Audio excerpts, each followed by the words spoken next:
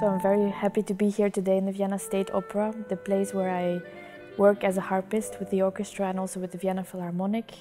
We're presenting our new CD with harp and clarinet with works by Schumann and Schubert. This is very special because those works are not originally for harp. It's a new combination, clarinet and harp. But I think sound-wise it creates a total new aspect of the music. Both instruments are known as very romantic, sensitive instruments, and I think it fits the pieces very well.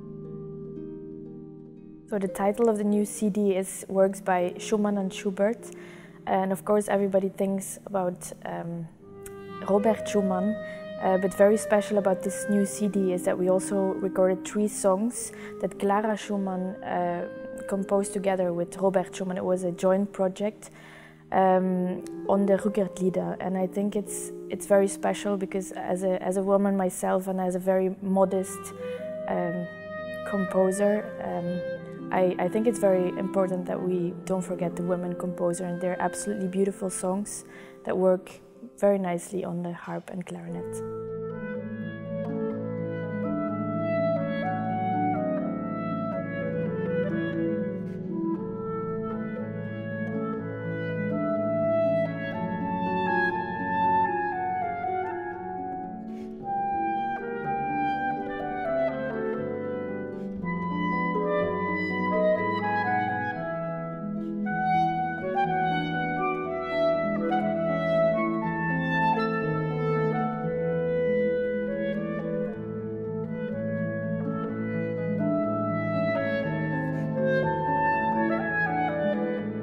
We are performing this program of Schumann and Schubert together with Anneleen for a couple of years now. I think it's already 6 years that we are having concerts with this repertoire, and I can say that from the very first moment we both felt how special it is to blend the sound of these 2 instruments, the harp and the clarinet. I personally feel that in the music of Schumann, all these modulations, the harmonical modulations, that they're actually changes of mood from the composer. I always feel that it's much easier, or because of the nature of the instrument, maybe easier, or because I play with Anneleen, that is a top artist. It's easier to bring out these elements of Schumann's music.